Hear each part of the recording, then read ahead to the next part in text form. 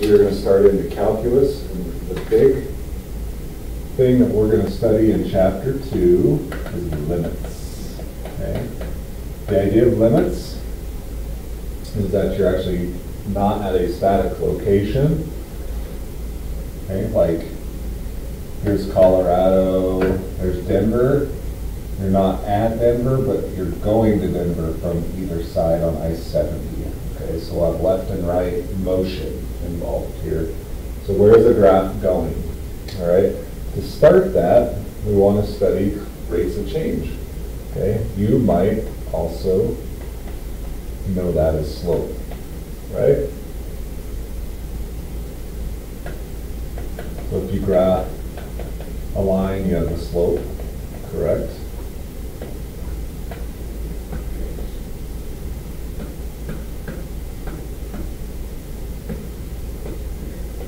Slope of that line. Okay. So lines, we can calculate slope, which you've done much of in the past. Where we go with this in calculus, okay, is that we actually start putting curves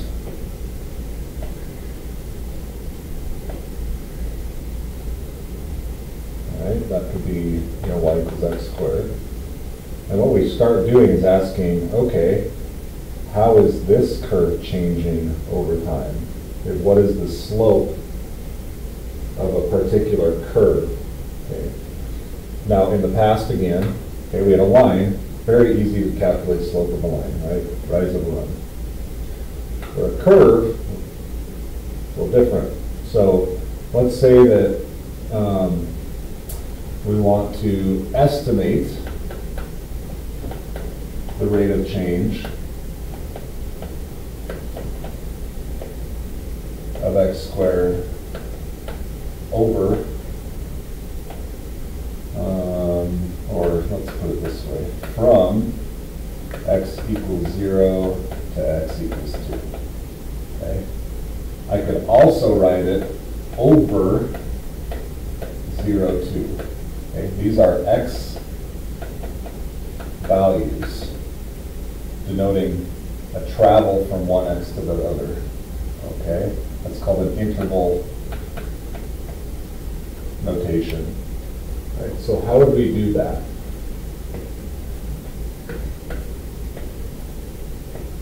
We've got a line there, right? So the average rate of change, and we might also call that average rate of change of that line from x equals 0 to x equals 2. Okay? It is simply the slope calculation. Okay? Remember, another word for rate of change. Okay? So we have 0, 0, and 2, 4. So your slope is 4 minus 0 over 2 minus 0 is 2. Okay? So average rate of change, we can say the slope is approximately 2 of that curve.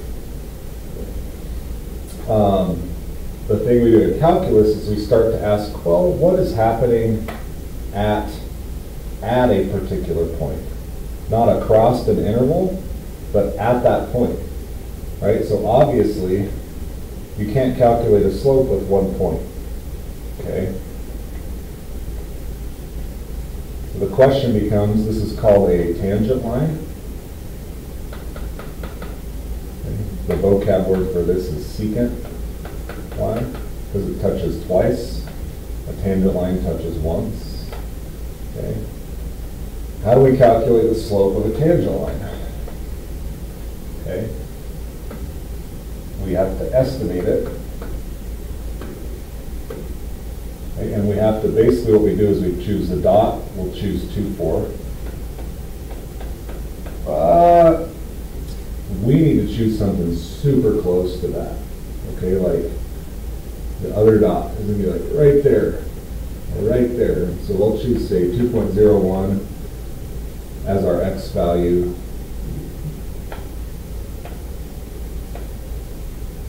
And what is that as squared? 4.01-ish, okay, so, right, so we're going to estimate the slope of that line because we can't do it perfectly with just one point yet.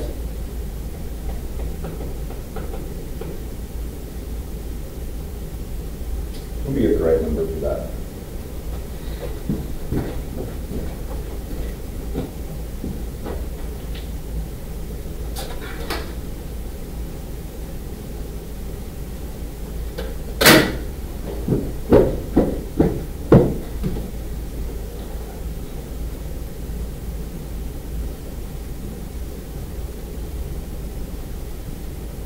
Okay, good job being prepared, right?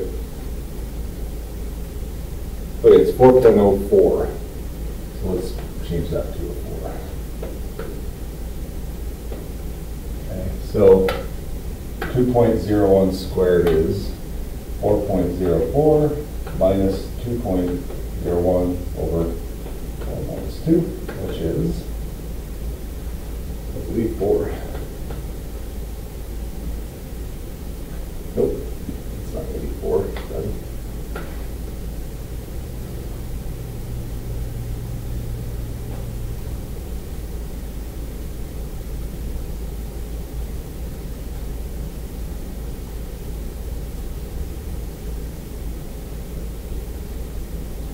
One point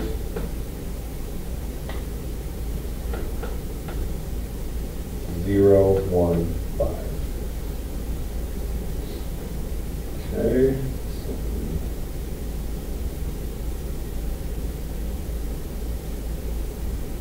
Oh, dummy, gosh dang, you guys, I'm in way too big of a hurry right now. Okay, so I apologize for that. Y value minus Y value, X minus X.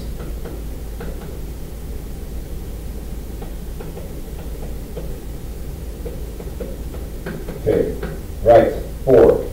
Okay, so there's your estimated tangent line slope. We would also call this instantaneous rate of change. It's happening at a certain moment. It'd be like you're driving to Denver, and a cop gets you right there for your speed. That's instantaneous versus what is your speed across an interval. Okay.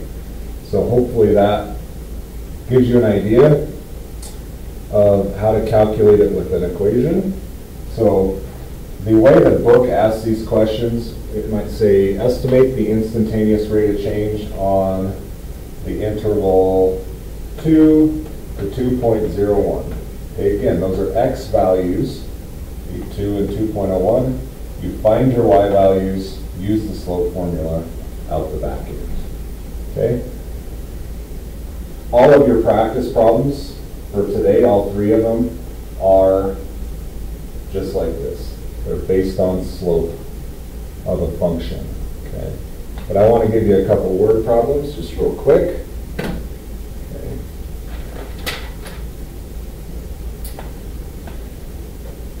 If I give you versus position graph. Amy, Angela, and Andrew Rascon, please come to the office. Okay. The neat thing about this is that, let's say, any moment, the slope of a line is rise over run, which in this case is going to be position over time, which is a velocity. Okay, so given a graph of position, we can actually calculate velocity without having any of that velocity data, right? So if you have, let's say you're on top of a building, and we're being safe and nobody's around, you know, your buddy's standing way off in the distance, but you're up here, and you've got this big old rock in your hands, and you throw it over the edge. Okay, everybody has a head. The formula that governs that is 4.9 t squared. That's the position. Okay, function, right? So I would say estimate the instantaneous rate of change at t equals 0.8. Okay, so choose x values like 0.8 and 0.81. They're super close, right? So you're going to get as close as you can right now. Right, so the point at 0.8 is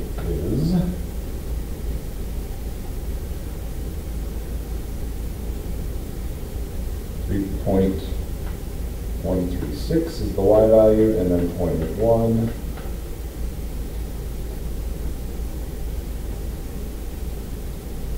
3.21,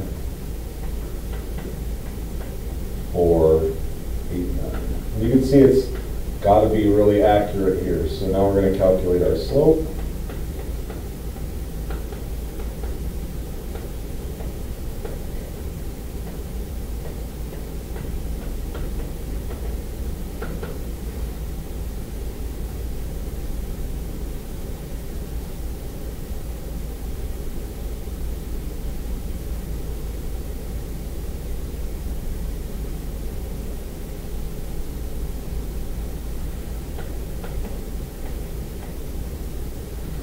.889. Now, what is this calculated?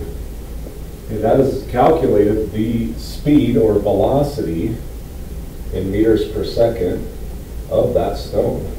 Okay, so you take position at 0.8 seconds. Stone is at 3.136 meters. At 0.81, it's at 3.2149 meters. Okay, so seconds and meters.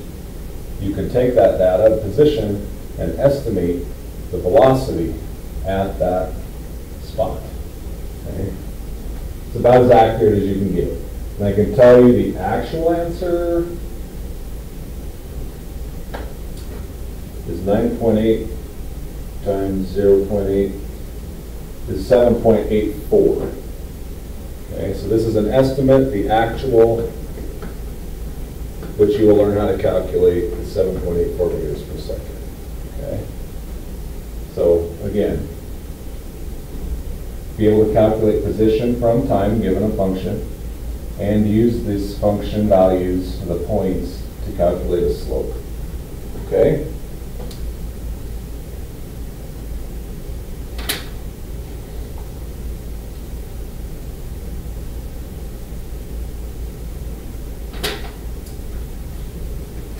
That's about it. We'll talk more about it in class. Okay, but you have a few problems to do. So 2.1, bring these to class. Okay. So we will check these as a homework score. It's number 11, 15, and 17.